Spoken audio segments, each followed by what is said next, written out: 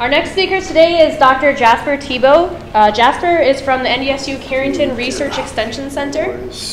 Oh, great, thank you.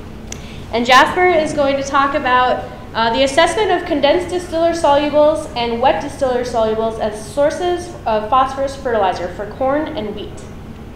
Okay, thank you. This study started in 2015, and we are proceeding with the same study this year for the third year running. My collaborators are Dr. Joe Ransom, Sylvia, you are my assistant, and Dr. Paulo Flores. Now we understand, I don't know so much, or I don't know much about condensed distiller solubles. I am a soil fertility guy, and I'm getting into this thing. And I'll be very appreciative if you have questions after this on this topic. CDS and wet distillers grains are co-products, or some call it byproducts of ethanol production with the use of corn. We have 5 ethanol plants in the state. Now, there's one of them that uses a dry milling process to produce ethanol. As a result, they usually have excess of distillers grains produced, because not everything that they produce is used for livestock feed, as well as not all of it is used for to meet the demands by producers who have begun asking for distillers grains to use as a fertilizer source. Now, by 80 to 90% of this distillers grain produced is sold out internationally. So there's usually excess that farmers can use to apply on their fields. The price of distillers grain, depending on the year or the time of the year, actually varies. It is usually much cheaper in fall compared to spring. So why did we get interested in this topic? So like I said, in 2015, some producers began asking questions as to the benefits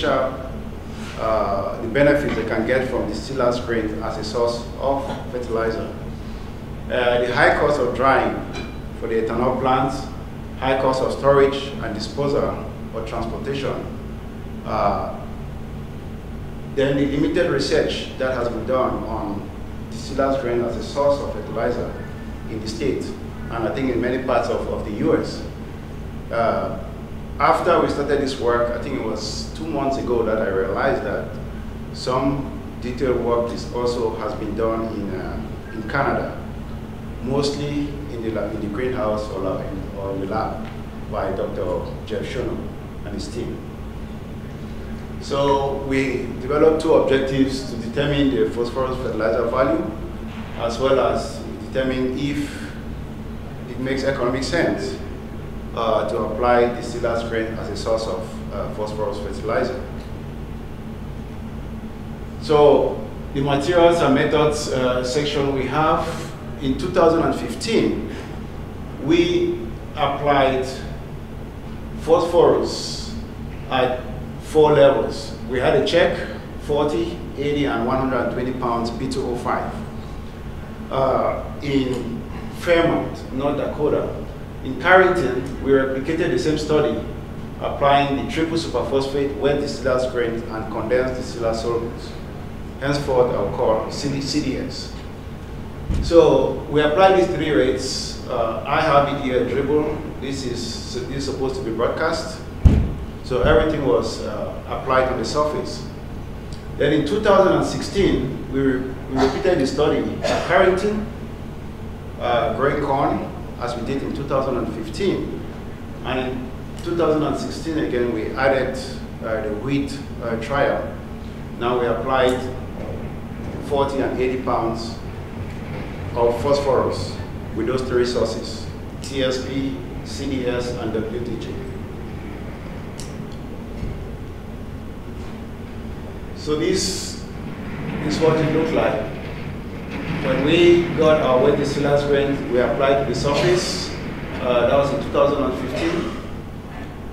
In 2016, because of the consistency of the weight of this condensed distiller soluble, we had to mix it with water. So we added 50 parts water and 50 parts CDS to be able to apply. And we had to use a pump in order to do this. So this is what we had in the field. That was in 2015. That's how I applied the treatments. So what were the other nutrients applied in addition to phosphorus? Now at 40 pounds of P2O5, we applied almost 360 gallons per acre of the CDS as a syrup. With this, we were applying 44 pounds of nitrogen, 33 pounds of K2O, and 12 pounds of sulfur. With the wet distiller's grain, at 40 pounds, at the 40 pound rate, we applied 2.1 tons of WDG. And these are the other nutrients applied: 51 pounds of nitrogen, 37 pounds of K2O, and 15 pounds of sulfur. Now the zinc also applied with this. There is calcium as well. So understandably, the different sources of our distiller's grain can vary from year to year because of the nutrient management by the producers. So in 2015, looking at the analysis of variance, we did not see any significant response to our distillers, our treatments. And the soil test here was 7 ppm. We had very high yields at that location. In 2015, again, in Carrington, where, at FEMA, the only significant difference that we saw was with the starch content, even though we did not see a significant response in the yield. There was a significant difference in the starch, which I'm not showing here. But the corn yields actually showed that there was some effect, but like I said, it wasn't significant, you know. So with the Carrington area, we saw that there was a significant response to phosphorus, as well as the phosphorus source, as well as the rate. When we look at the yield, there was also a significant response in the plant height, the leaf phosphorus and the grain phosphorus concentration, as well as the total phosphorus removed. Now the phosphorus level was 9 ppm. So looking at, there was no interaction, as we saw. So this is the response graph that we got. There was a significant difference between the 120 pounds rate compared to the check. However, there were no differences between the 80 and 40 and the, sorry, this is supposed to be B, the 40, 80 and the check. Now, when we look at the leaf phosphorus concentration as well as the grain phosphorus concentration, like we said, we saw significant response, but there were no differences between the 80, the 40, and the check. However, there were differences only between the check and the 120 pounds rate. Now, looking at the yield response, looking at the differences between the sources of phosphorus applied, the condensed distillers soluble significantly increased the yield compared to the wet distillers grain and the triple superphosphate. Now, I'm not sure why the condensed distillers solubles performed better than the wet distillers grain. Besides, maybe hypothesizing that it is probable if phosphorus and the various nutrients within the condensed distiller soluble was more available or became mineralized more so or earlier when the plants needed it than the wet distillers grain.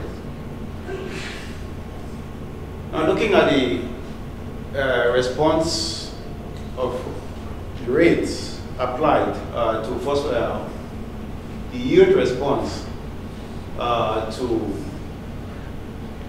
the phosphorus rates, we can see from here that at 120 pounds, we had a significant yield difference compared to the check plot.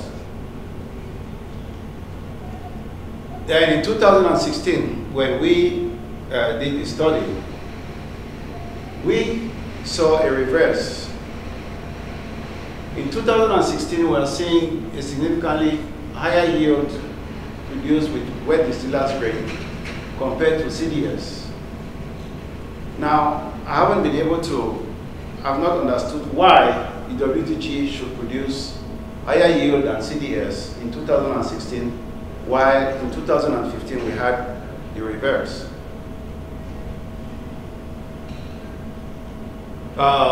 Looking at the 2015 and 2016 results, we can see that the CDS, again, I'm just bringing a summary of the 2 years to one graph. CDS is significantly higher than the rest of the treatments. And in 2016, it was the wet distillers grain.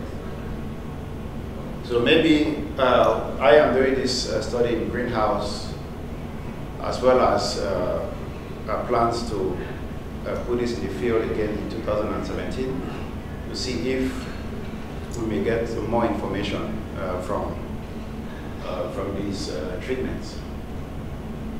So here, this is how application of distillers grain to the wheat sulfur, the wheat phosphorus trial with distillers grain. Now this is what we had to deal with. It was quite messy when we were applying our treatments. And we have a mouse, let me see. Okay, let's see, I think I have. Okay. Okay, I wanted to be able to use, press something. There, it's very. This one, right? It's there. Okay, let's see. Okay, so on the wheat study, we applied 3 rates. We had 3 phosphorus rates, 0, 40, and 80 pounds of P205. And one day before we applied our treatments, I got a call from Mary, who told me that a farmer in the western part of the state was asking, who had read the article that we wrote, and was asking how this product could be applied in no-till situation, because we have been applying and incorporating the distillers grain. So, because I'm usually crazy in my ideas on how I approach setting my research, I immediately instructed my assistant that I would like for us to split our plots in half and apply this product on the surface without incorporating, and half of the plots we would incorporate. So there she is applying, incorporating like we did in 2015. Then this 5 feet was not incorporated. So here is the distillers grain, the condensed distillers soluble. Let's see, I might be able to.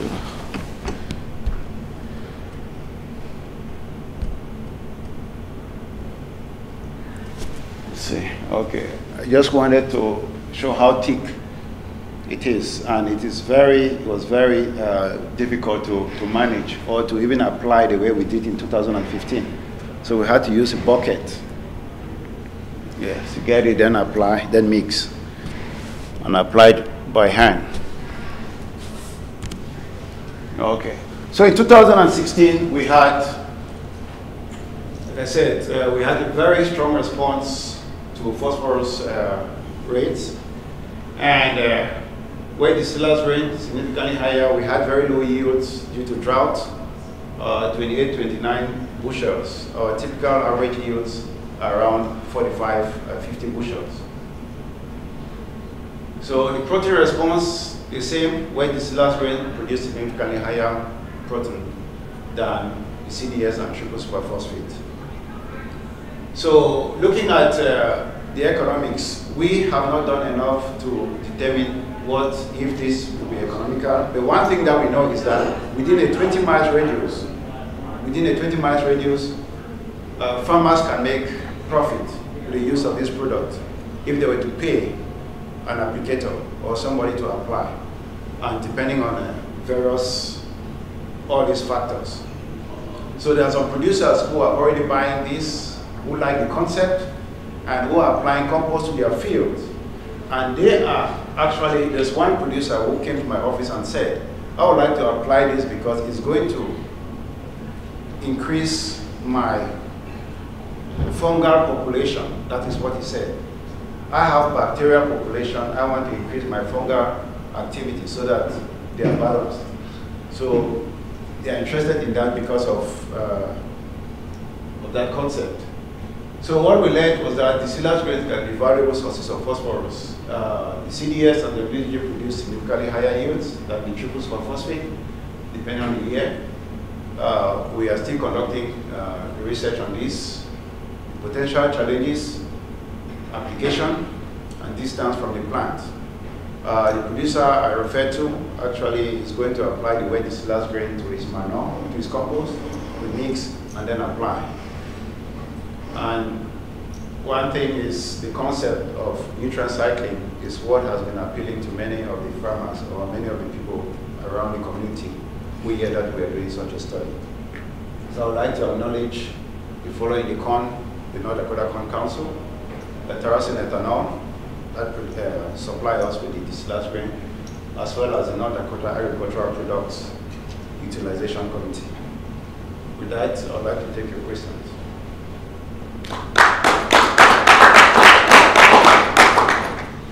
We've got time for a couple questions. Unless I misunderstood your slide, it appeared that you had just about as much nitrogen in this product as you did phosphorus. So I was wondering, why did you key on the phosphorus aspect instead of the nitrogen? Okay, thanks for that question. Why is it that we apply this as a phosphorus source rather than as a nitrogen source? My colleague Paulo Flores was the initiator of this project. He wanted to do it as a nitrogen source. So I said I would like to look at it as from the phosphorus perspective. Given that this is going to be applied just like we applied manure or compost, it would be well concerned with the amount of phosphorus we will be applying to our soil if we applied it as a nitrogen source. So we know that with the phosphorus, if we're applying it as phosphorus, we can only supplement. The amount of phosphorus that we applied at 80 pounds did not require us to add nitrogen. In fact, at the phosphorus 40 pounds rate, given our soil type, we added one additional nutrient treatment, which I didn't talk about, which was to add an additional 40 pounds of nitrogen to come up to the level of the 80 pounds P2O5, meaning that we compared the phosphorus, the nitrogen at 80 pounds nitrogen applied with urea at the 40 pounds P2O5 rate and the 40 pounds P2O5 rate without nitrogen added, urea added. There were no significant differences between the two. So was this had relatively low soil test phosphorus on these soils? Yeah, we had 9 ppm, that's 18 pounds at Carrington, and the other side we had in Fairmount, we had about 7 ppm, 14 pounds.